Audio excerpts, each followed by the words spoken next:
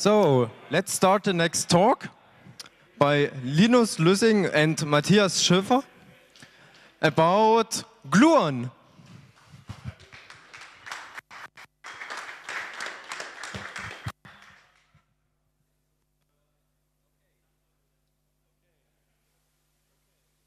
Okay, whoa, yes, okay.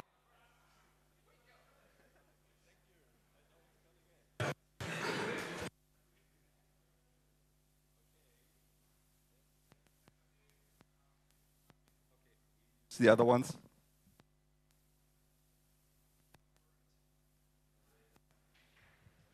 Hello, and welcome to, I think, the second talk today. And yeah, this time Matthias and I want to talk about Gluon, a modular firmware framework for your wireless mesh community.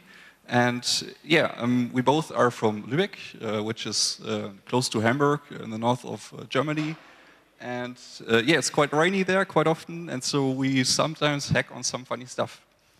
And yeah, so we spent some time in the hackerspace there and the Chaoticum, and yeah. So just to avoid some confusion, the right one, that's the Freifunk logo. The left one, that's the Gluon logo, scaled 1 to 1. It's quite tricky to capture a Gluon because it's so small. So, but, well, it is. Okay. Today, Matthias will start off with a small introduction what Gluon is and what and Gluon.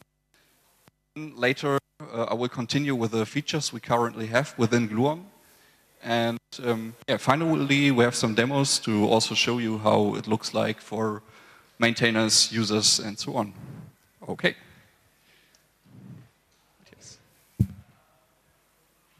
Okay, so let's start with what.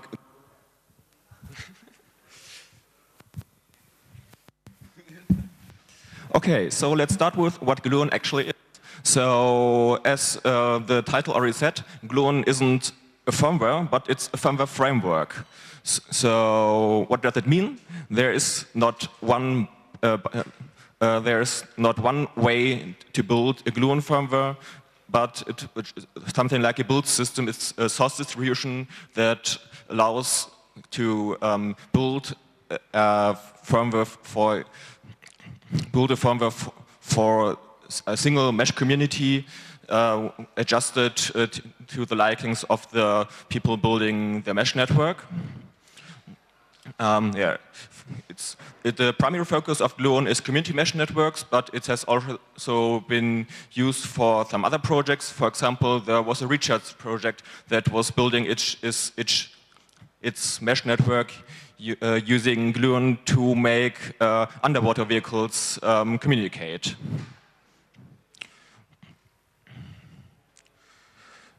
So, as you probably have guessed, Gluon is based on OpenWRT lead.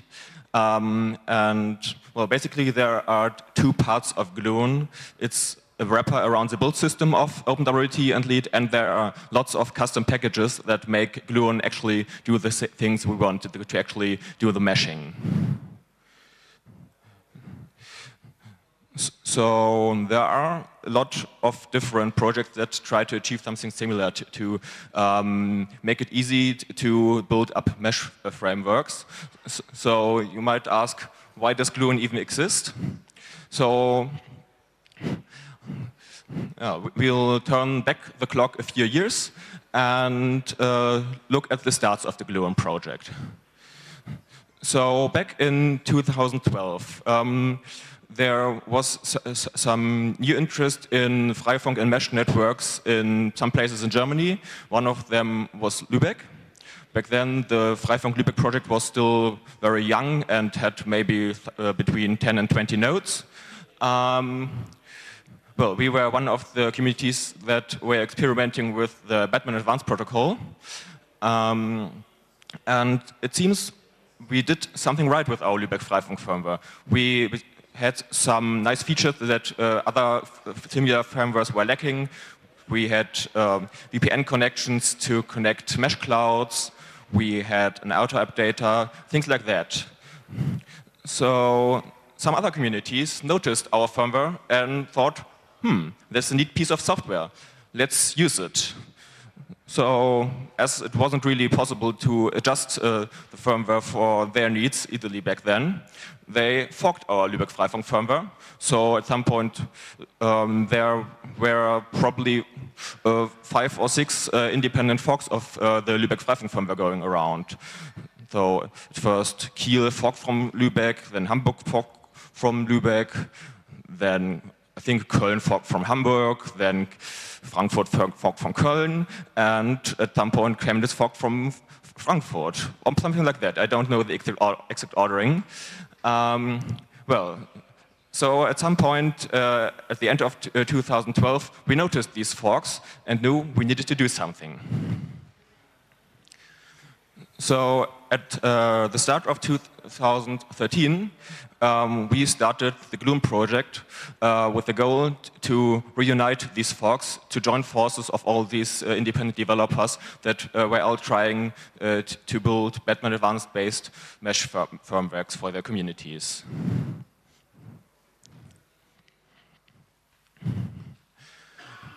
Okay, so here are some of the principles that we deployed when we were first building up the Gluon framework. So one of them was to make the maintenance of the firmware for the community developers as easy as possible. So instead of creating a fork of some base repository and adjusting things in it, we just had one generic base repository, and a community could just put a little configuration file in the right place and then build optimized, adjusted firmware for their community. This configuration is a so-called site repository. We'll also show how that looks like a bit later. And to make it really easy for firmware builders to make things work, we also thought it was important that no actually knowledge of the underlying configuration of OpenWRT lead is necessary.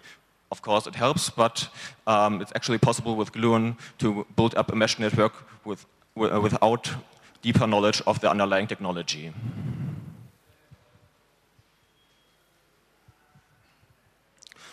So another point that was important was modularity, because we know Freifunk is not only a way of giving internet access to people, but it's also something communities experiment with. So they want to adjust the firmwares to replace parts, to try out new technologies, new network topologies, things like that.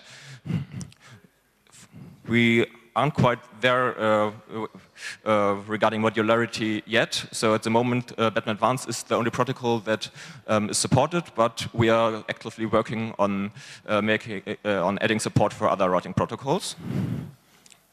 Yeah. And the last point for the end user, the person who just wants to add a device to a community mesh network, it should be as easy as possible. So Gluon is almost zero config, or a Gluon-based firmware is almost zero config. So as you have first boot setup wizard that basically asks you how you want to call your node. You'll also see that later.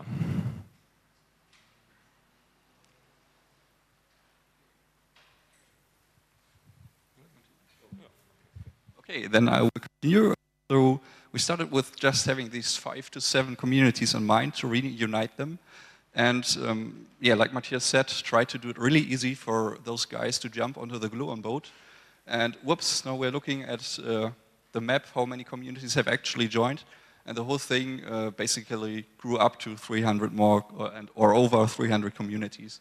And we have about 35,000 nodes running in Germany, currently running Gluon. So, yeah. Yeah, now I will continue with the features. So, this firmware can do, of course, it can do meshing.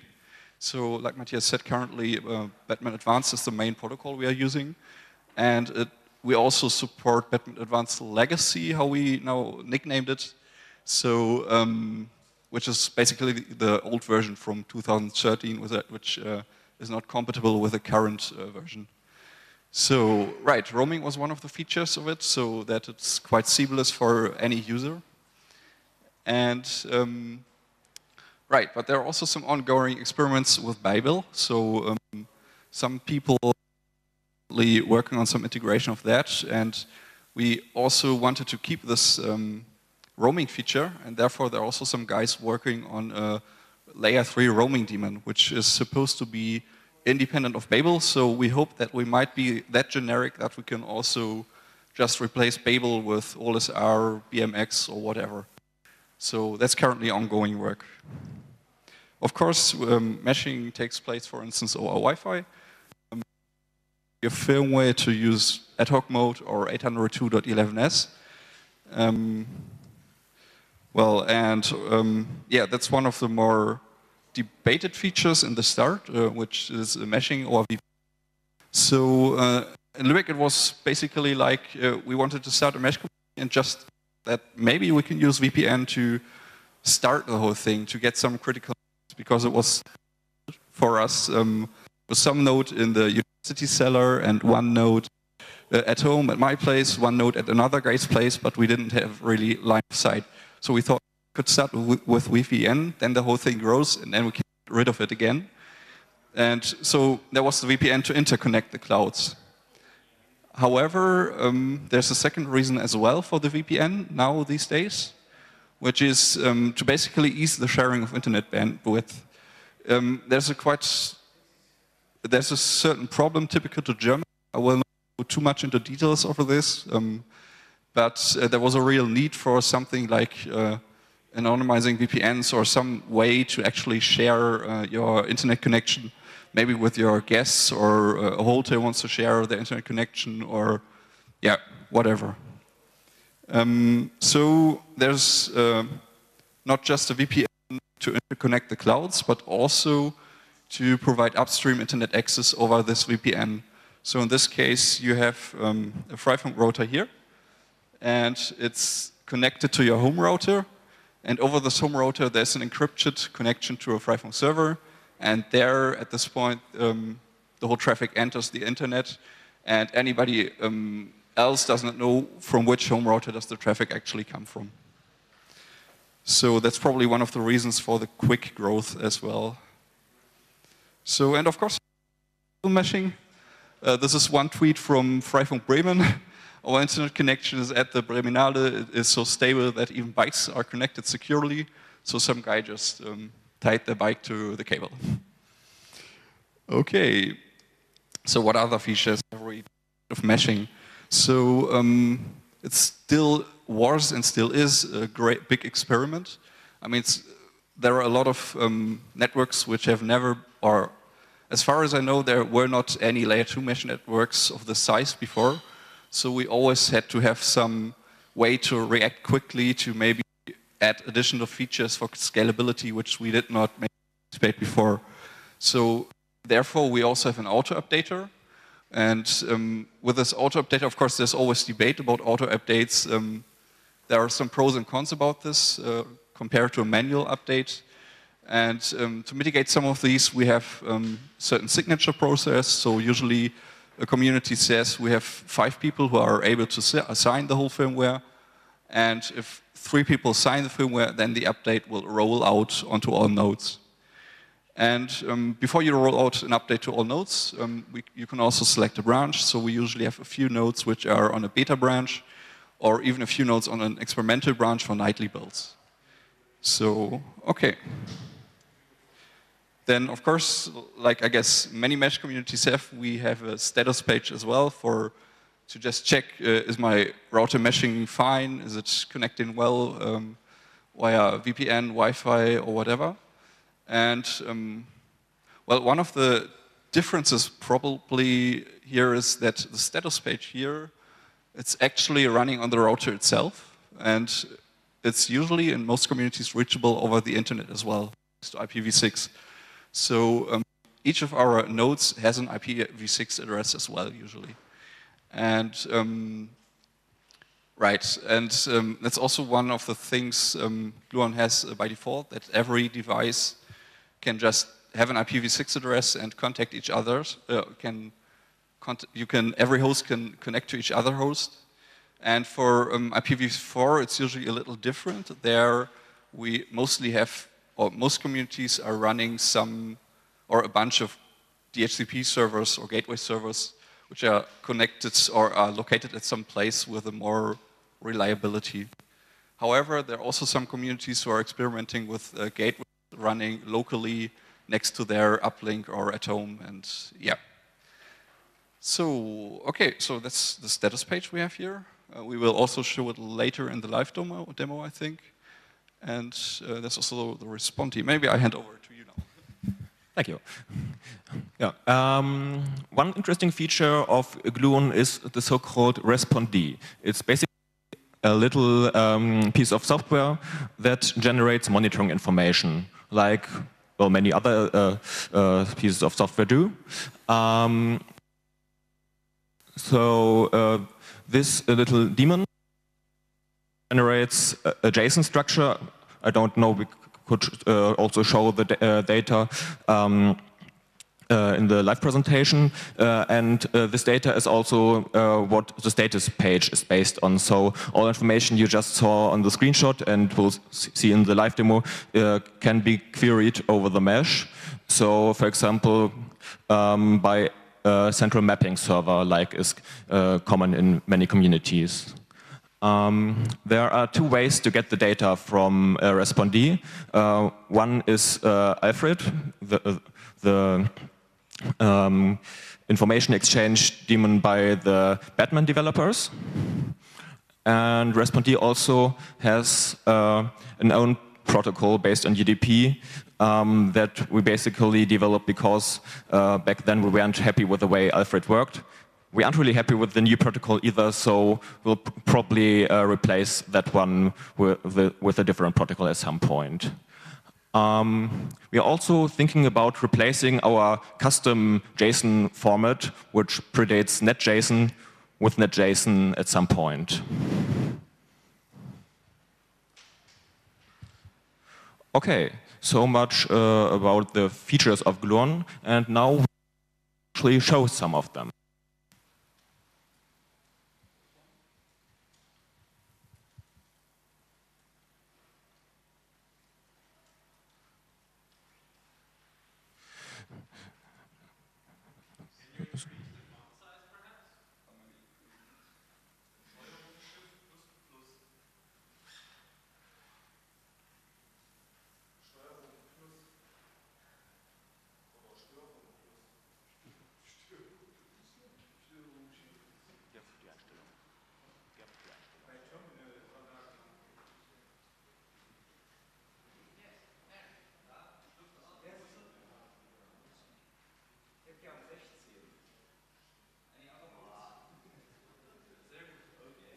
Okay, looks good.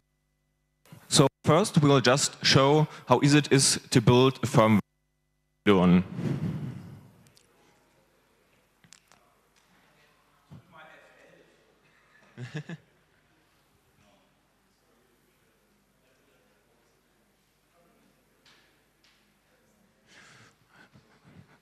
So basically, you need 3 commands to build a firmware. You need to get the Gluon code.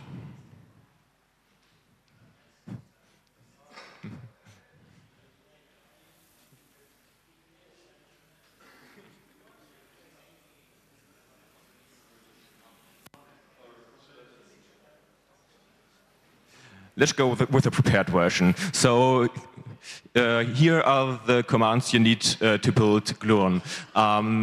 You need to get the Gluon code, you need to get your site configuration, and you, no, it's the 4 commands. You need then to call make update and then the actual make for the target you want to build.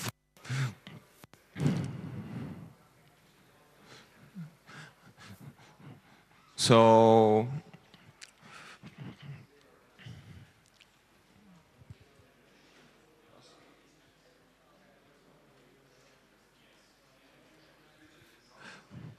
okay, so I think we should have a look at this site configuration because that is the most complicated part of creating a new Gluon server.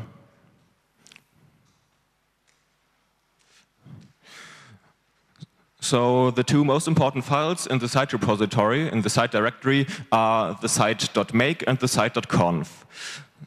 The site.make configures the Gluon build, while the site.conf configures the runtime of Gluon. So in the site.make, we have a list of modules, which are basically OpenWP packages that you want in your firmware. As you see, there is a very long list of packages here because Gluon is very modular and many features have been split out as individual modules, so you can really build the firmware the way you want.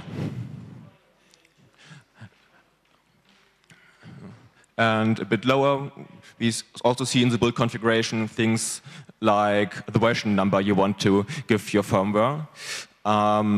Because often communities don't actually need to release one firmware release with each of our Gluon upstream release. So it's possible for the communities to define their own version scheme.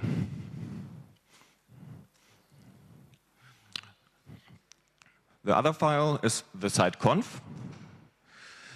This is basically a Lua file, but it doesn't really, you don't need to know Lua, it's just using Lua as a data structure. And there you can actually define what the firmware will do. So most of these things, most of these options are optional. So you only need to include them if you have the corresponding module in your site MK. So yeah, unfortunately, the lines are a bit long on the projectors, so you can't see all of it, but you might get an idea of it. So there was configuration for the name of your community. Then there are some Wi-Fi options if you want to use ad hoc or 11S mode, what channels you want to use. Further down, there's configuration for things like the Mesh VPN. Then more Mesh VPN, even more Mesh VPN. There you saw something like bandwidth limits, because it's possible in Gluon to define limits in the first configuration without how much of your bandwidth of your internet connection you want to provide, if at all. And we have reached the auto updater part of the configuration file. So here you can see the different branches and lists of signatures of the developers that are allowed to sign images for the auto updater.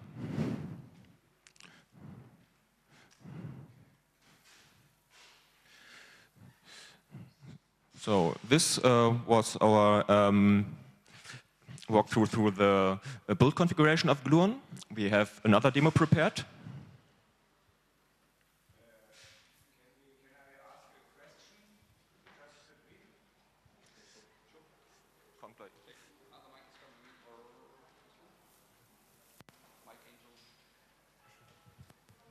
So I have two questions. There's a site.mk,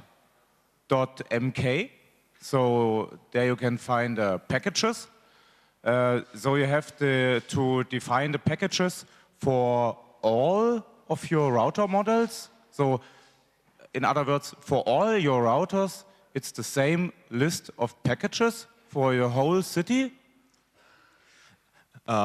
Basically, that's the basic configuration. You have one list of packages, but it's also possible to adjust the list depending on the target or even individual models you build for. Of course, users can build their own firmware, but it's not very common. So usually the whole city uses the same list of packages. Thank you. The other question is, I have seen that there are the public keys for signing of the auto updates. How does it practically work? So, for example, there's an admin who's called Linus, and he just decides that this update is good. He just signs the images for all targets. There is a manifest file. I think we can also show that file. Well, basically, the manifest contains the hashes of all the images for the models, the version number, and the branch and the date the manifest was generated. And this manifest file is then signed. Ah, okay. So that means that Linus can sign a firmware which was never flashed. That is possible. Thank you.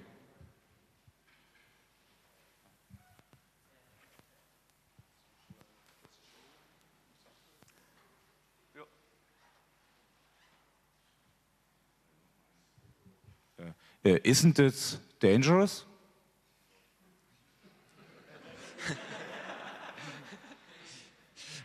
Well, basically, there is no way to actually verify that an image has been flashed. There's no way. There is a way. You have to flash it. You have to flash it before you can sign it. Right, and that's why we have these different branches. So like I said before, we usually start with the experimental branch, so some nodes which are flashed automatically. And if we see, okay, they all come up again, then we start to flash another set of routers, or then there are some people who have selected to be a volunteer for the beta testing, and then the update rolls out. All these nodes are coming back up again. Then we start to sign the firmware. And we need at least, I think in Lübeck, at least 2 signatures. So I cannot sign it alone. I cannot do the whole update alone. But at least 2 of our 4 maintainers have to sign it. Okay. Thank you. Okay. The process to flash automatically is a script or is a... Can you provide more information about it? Okay, yeah, it's basically fetching the firmware from the site.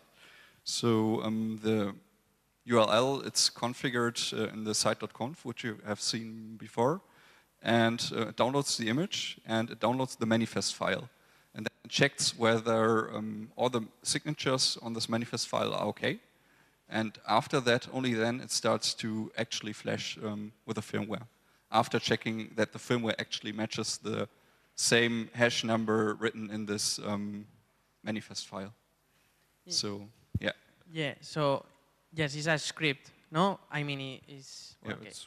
But you have virtual machines, you have several models. I'm interested in the details of this first step of checking the last version of the firmware. Sorry, I didn't quite get the question. So the question is, more details about this quality assurance you're doing, because I think it's very interesting, and I didn't know that you were doing that. For example, you have routers like this, how many of them, if you use virtual machines to, because you have limited number of times of flashing devices, no? Or not? Or you didn't experience? We didn't really experience problems with broken flash chips. So there are some nodes on the experimental branch in most Gluon networks that basically are flashed every night with a new automatically built and signed nightly, and hardware failures aren't very common. Okay. Virtual machines you don't use? Well. Yes, there are virtual machines.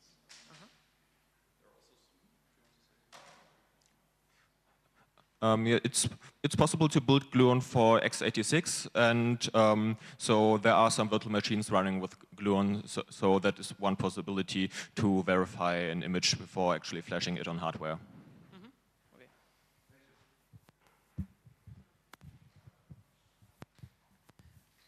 Okay. The upload or the download, better say, from the clients, how this is regulated if the clients depend on upload or uplink routers, and if they are not direct on uplink, how do they get the images?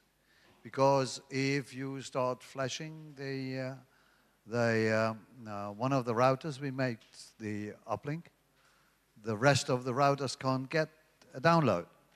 So how this is there a regulation, a setup or something like this? There is no regulation for that, so we just try to keep the mesh backwards compatible with each update, so even if a node has been upgraded, all the other nodes just connected to the internet through the mesh will still be able to reach the upgrade servers. There are some ideas to create a fallback mode. Some communities already experimented with such a mode that will actually switch to client mode for upgrades when a node notices that it can't really connect to the mesh anymore, but that is still in development. Well, we tried to think about the project and made in a very small network, like 6 routers, with a two uplink. To think about how to do it, and we found out it's a really complicated thing to make a fallback, because if you got stuck with a network with a lot of routers which are in one way or the other, some way along the road, are incompatible with the old version to the new version, so there is a high chance you get disconnected, a part of the network, from the uplink. And if they fall back to a situation, to a fallback software, the fallback must be in a way so the uplink routers will make a connection even to the fallback software. You understand what I'm trying to say? If you have part of the network getting a fallback for whatever incompatible reason. Right. You have with a, let's say you have 25 routers and you upgrade this, you have for some kind of long time discrepancies between the softwares which are running. Right. You know? Yeah, that's also basically the main reason why we're still keeping this Batman Advanced Legacy package around, because we currently are not able with this auto updater to switch between different routing protocols or to set different channels, wireless settings, and so on.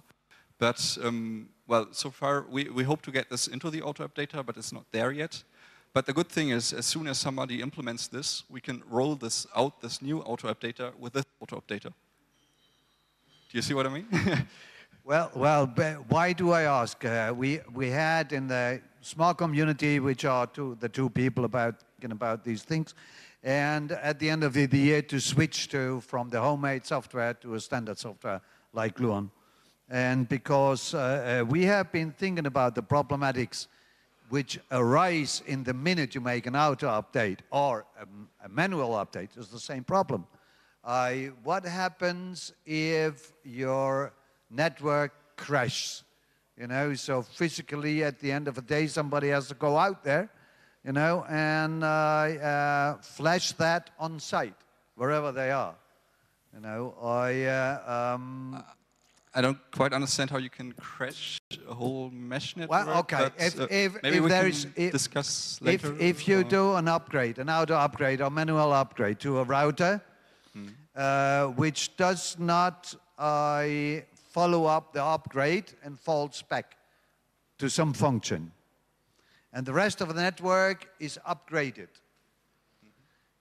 do you guarantee the not upgraded router still is in communication with the rest of the system?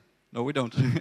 No, you cannot Yes, guarantee yes, this. that's not okay. So you always have to think about there is a possibility one or two or some routers, they go off the grid. Depending on what settings you're changing, yes. Yeah. Okay. Thank you. So basically, we just never change settings that would break the compatibility, so it just keeps working. But of course, that also limits us in what we can do with an upgrade at the moment. As I said, we are working on a more flexible upgrader that will be able to handle such situations, but we aren't there yet.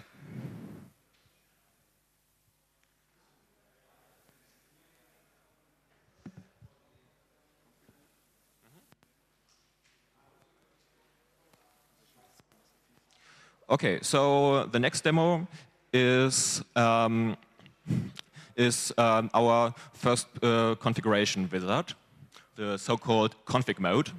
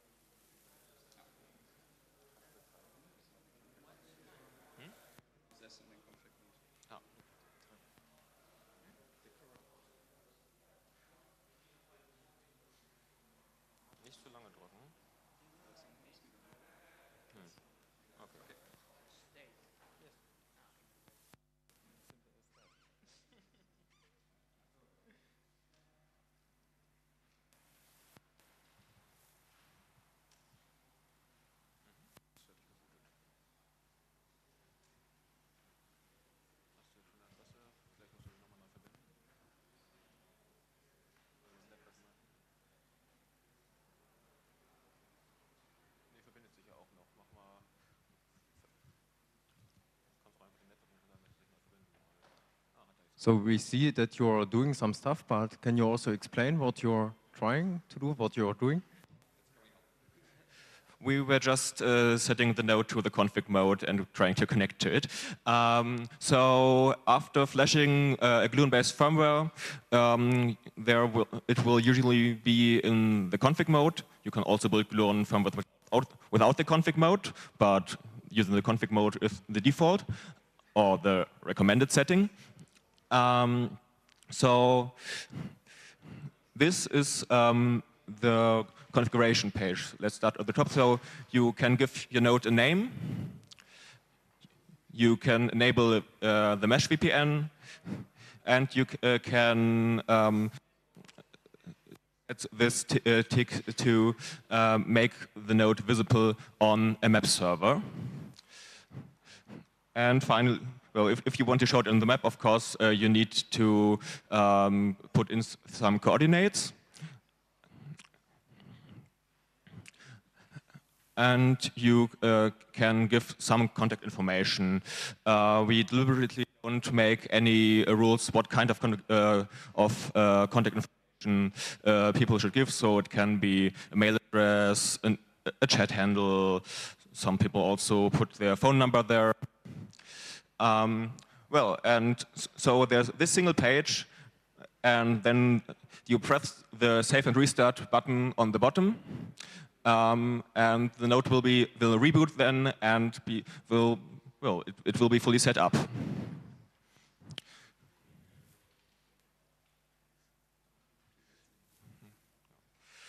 There's also an advanced settings page, or rather multiple pages, for those who want to control a bit more of their setup, but this is usually not necessary for the average Joe or Jane.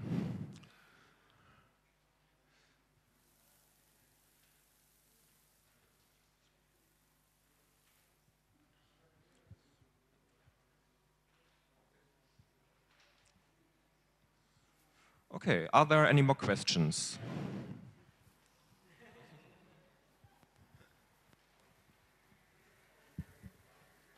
Does that dashboard also give the user access to the full OpenWRT Lüssing interface? The config mode was originally based on Lüssing, but it was not really easily possible to install it on a Gluon node at the same time with the actual Lüssing.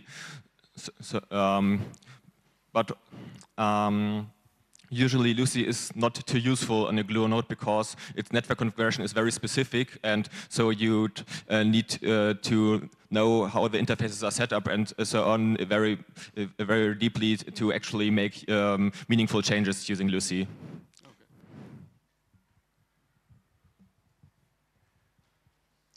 Any further other questions? So just a kind of a summary. So you're simplifying the process of rolling out updates in an existing network, but you can't, which is already a big enough problem, and good that you make it easier. But what you still can't do, and which is even more difficult, is you can't solve the problem of changing a protocol within an existing network, right? Because that was the discussion we had a few minutes ago, which was so because if you change the protocol or some other settings that make the previous and the new firmware version incompatible, then you're risking that you're just breaking the network, or most likely you're breaking the network, right? That's correct. As mentioned, we are working on a solution. There are ideas, but well, there is also some experimental code, but it's not finished yet. I see. And just out of curiosity, are you thinking, or is there some projects, maybe not related to Gluon, but maybe you have heard of some stuff where people are working on, you know, some kind of sideband or out-of-band communication for getting connection to nodes that are to solving such a problem of changing protocols and losing the connection to nodes that are misconfigured. You know, I'm talking about this kind of, you know, LoRa radios and Zigbee radios that you can use as a fallback communication to lost nodes. I'm just asking if there's maybe something you've heard of and that somebody's working on. Well, I've heard of that some people were doing something, or one of the ideas is that a node which is not has no connectivity anymore will just fall back to a stupid client mode. Because we have an open mesh network where everyone can connect, so the router itself can also just connect as if it were a dumb client. And then it would try to get the new image from there, will update itself, and then will be fully meshed again. So that's the current idea, but that's not been implemented yet. Mm. Yeah, but it's a good idea, yeah? I like it. Okay.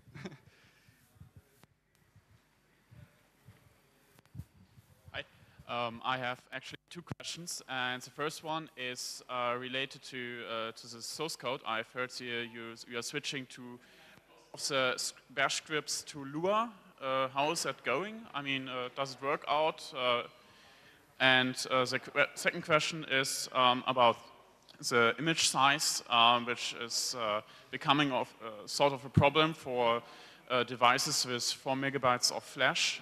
So is the next Gluon release going to support those devices still, or is it, how hard will it be? Thanks. What is the first question again? Oh, sorry, I think it got lost.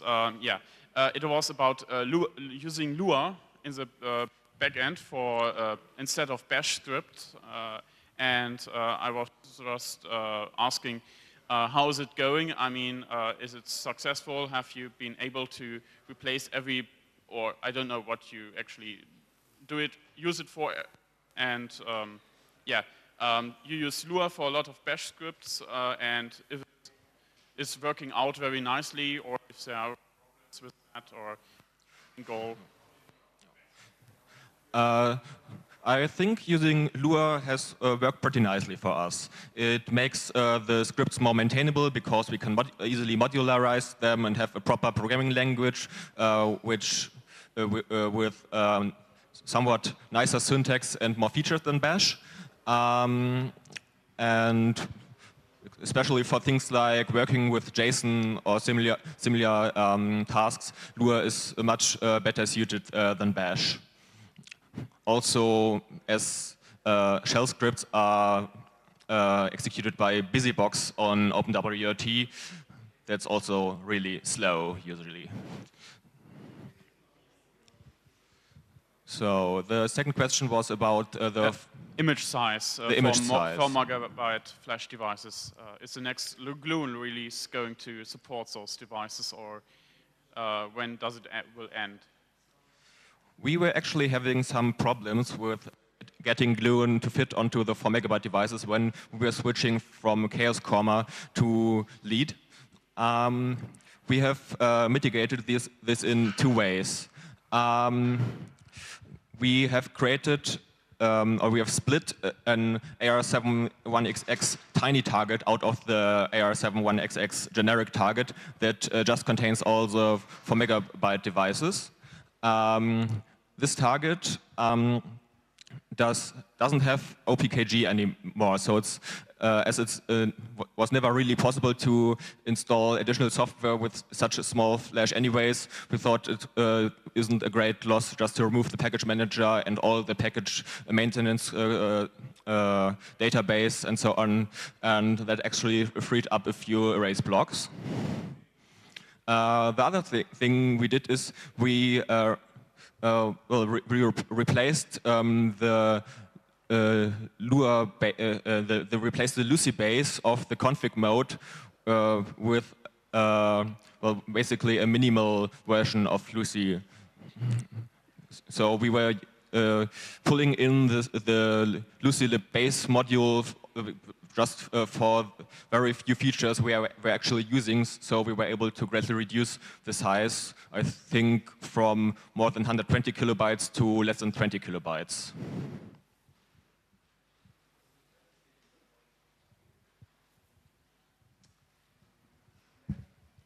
What's the package format that you use for Gluon, and how can I build my own packages? Is this old IPK-based thing where you have make files and stuff like that? We use normal OpenWRT lead packages. So, well, the package files are OPKGs.